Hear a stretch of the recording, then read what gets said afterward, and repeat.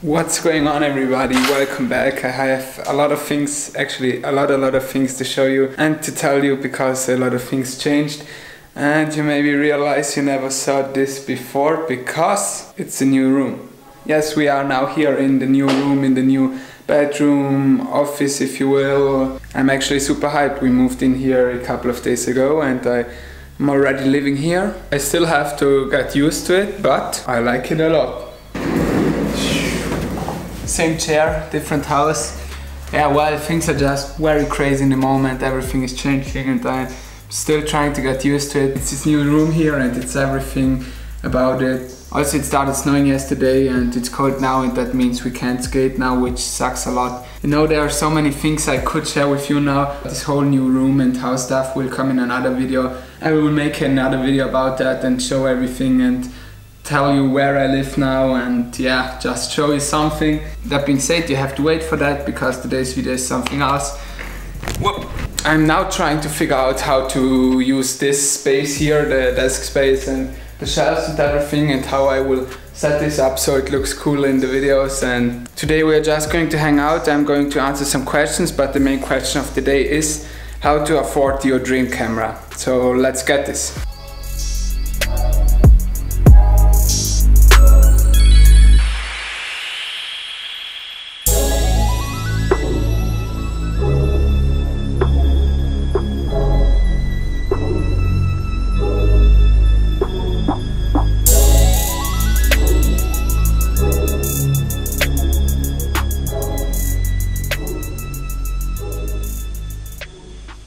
Yes, you saw that was the room. I still have to figure it out how I would like to have it, but definitely it should be something where I can be able to create, because I'm just like hyped now to create in here and film videos. And before we start our conversation about camera gear and that stuff, I would like to fly this thing for a second. This is a $10 cheapest drone ever.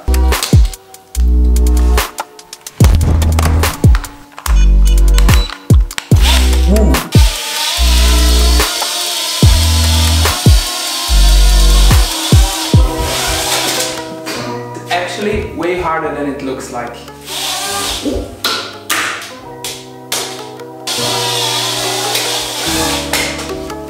Let's better do something else. So I need to say it feels great to film the first video here, and this setup here, the desk setup. Till now I really like it. When it comes to light source, I just have this window light, but it's so soft and so like, I love window light. I always use it also in the other room, even though there wasn't that much of it and that good, but here's really like a soft light source. The main topic of this video is answering questions. One specific question, which is how to afford camera gear. The thing is, I actually get this exact question quite often because people always seem to see what I have and if I make videos about camera gear. And then I often get questions like, how do you afford all the gear and how did you buy all these cameras and everything you own? Because we gotta be honest, this is an expensive hobby, the same with skateboarding. So I thought I should sit down today and talk about how to afford camera gear. Here's the thing, I would not like to make this too long now, but I think, me personally, I do not own that much camera gear. It might seem stupid for a few of you, but I actually own one camera. I own the VX that I bought with my brother, which is still a great camera for skateboarding. And I have the computer, of course, but that's almost it. I have this vintage camera, which is not really a camera, but I have my one camera and I have the microphone that I reviewed, and that's pretty much everything. I have this one lens and the camera for 2 years now, I think a little more than 2 years, and I always only use that to create, and created everything with it, because as you might know, I'm not a gear fanatic. I don't like looking at gear the whole day and, you know, just buying. That's not my thing. I would like to do everything as minimal as I can. You always get comments like, yeah, must be nice being you and having this. I did not get all this camera gear or just found it on the streets. I mean, new house, but this tradition keeps going on. Hello? Doesn't matter if we are in another room now, it's the same thing. But as I said, for those of you that think I didn't buy this camera gear myself, that's wrong. Because I bought almost everything of this from my own money. And okay, I just realized I talked for almost 10 minutes now in a camera that didn't work, because this can only record for 10 minutes. And so let's do this one more time. First up, the hardest thing is always to get into something, to get it started, and that means to buy your first camera, to buy something that you can start doing this and start creating. For me that was, I think, 3 years ago. I bought this Nikon camera and I saved up money because I worked in summer, like I did this year too. And I worked and I saved up money and bought this camera because I wanted to have something to start doing this. So I bought this camera, which I'm still using, and then once you have something to create, you can start developing your skills and start creating. I started going out there and just creating and trying to give my best. Then slowly I started developing my skills and got better, and at some point you notice you can actually make money from this creative craft, which is awesome. Because I think if you take skateboarding, you can't. It's very hard to make money and you always need boards, you shred boards. Here's how you can afford camera gear if you're really willing to put the work into it and to do something for it. You just need to get this, as I said, the first camera or this first thing. That's the hardest thing. Maybe work for your parents, maybe work for somebody else, work for somebody or do something to get money. And I mean, it's Christmas in a few days, maybe your parents are kind enough to gift you a camera, so you can start doing this, but you need the first thing, as I said. I slowly got into the commercial side of this and started finding out about that. You should know I do not so much for money, but I started doing that. People will ask you, yeah, can you do a video for me? I will pay you that. I started creating, I started getting better, and people hit me up, said like, I saw this video on YouTube that you created and I really liked it. Don't you can make something similar of this festival or whatever, and we will pay you something. So I said, yeah, of course I would like to do that. I started doing some stuff. I mean, it's always hard to get out there, to get your creative voice out there and to make yourself a name in this world. I still haven't reached anything, I think.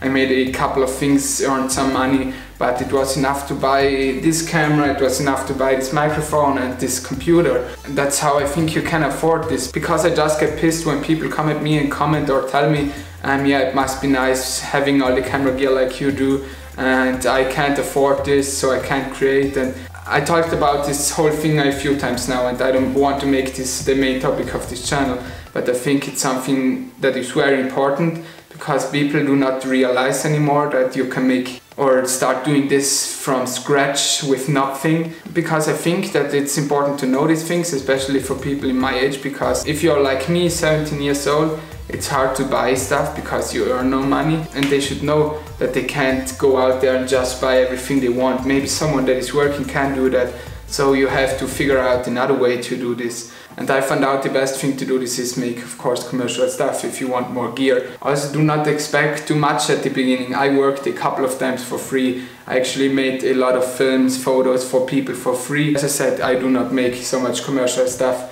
but it all kind of comes together, and at some point it gets more and more, and you're more, and before you realize it, you can buy the camera gear that you always wanted. That's actually a heavy conversation here. I need some water. Water tastes the same in the new house. Interesting.